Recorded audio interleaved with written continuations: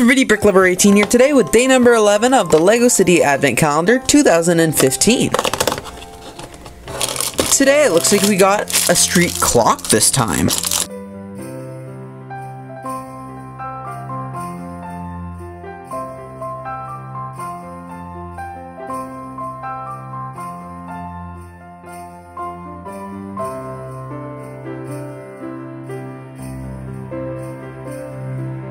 As you can see, this is a pretty neat clock tower thingy.